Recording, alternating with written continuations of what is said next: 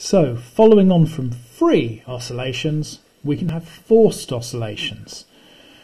This is where you're adding energy into the system, and this will affect either the frequency of the oscillation or the size of the oscillation.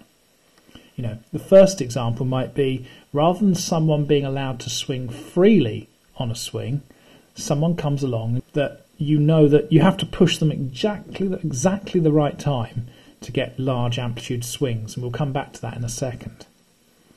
Another way of demonstrating forced oscillations, which is what we'd use in a laboratory and what would show up in exam questions quite often, is to set up something like this, where we've got a signal generator that produces an alternating potential difference, and you can choose the rate of that, connected to a vibration generator, which you've seen before. You've seen those when you're doing standing waves, but this time it's held upside down, supporting a spring with a mass on the end of it.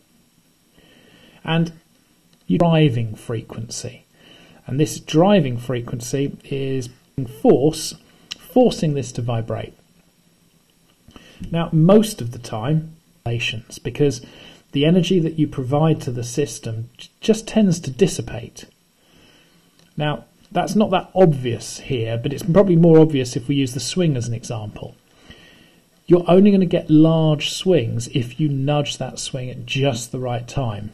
Basically, you give the swing a push just at the top of each oscillation. If you pushed at the wrong time, you're effectively working against it. If you pushed early as the person approaches the pusher, the energy that you introduce to the system is just being used to slow them down.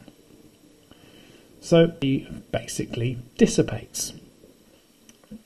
Unless you provide the push at just the right time. Now that can be demonstrated here.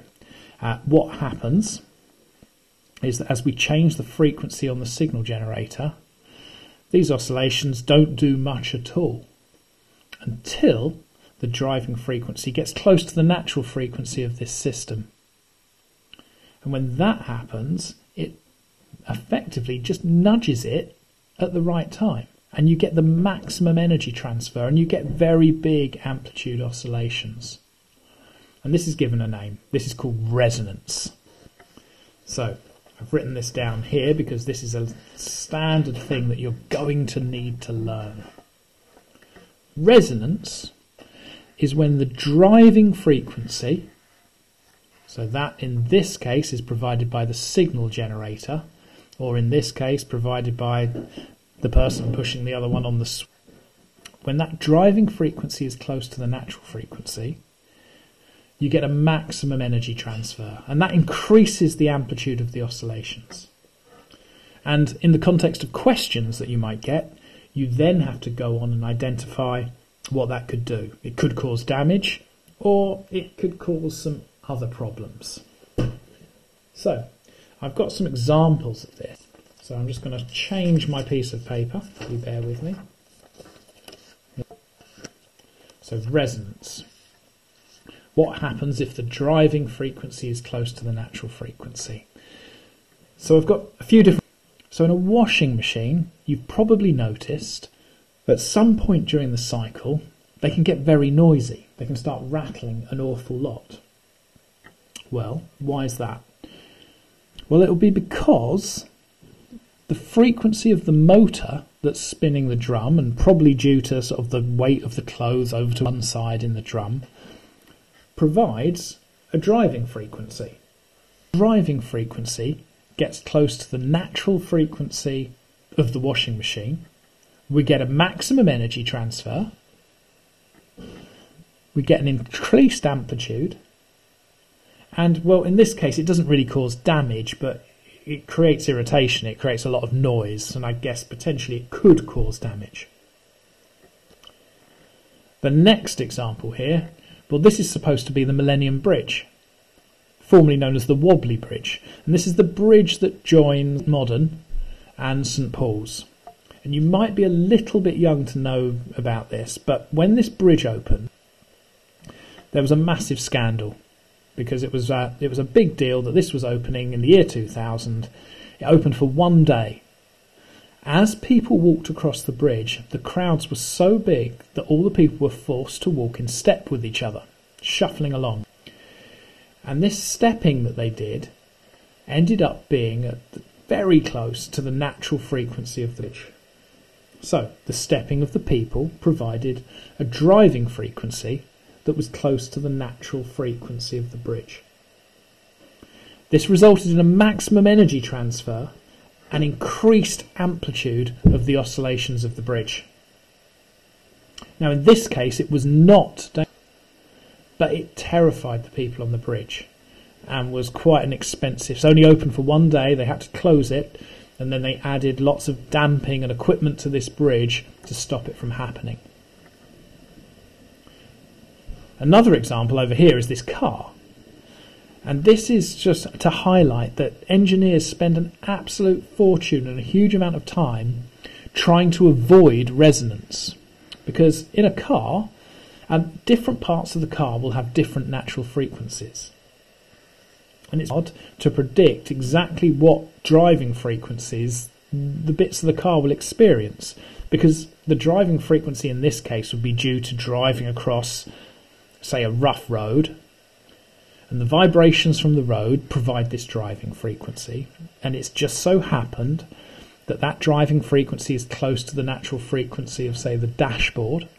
So the dashboard, because of the maximum energy transfer, has increased amplitude oscillations, causing the rattle.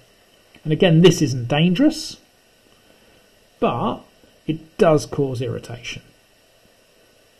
And just for completion, we've got someone on a swing again. And this person on the swing, well, they're being pushed at a frequency that's close to the natural frequency of the swing. You get a maximum energy transfer. They get increased amplitude swings. Now in this case, again, not really dangerous, but that person is a little bit scared.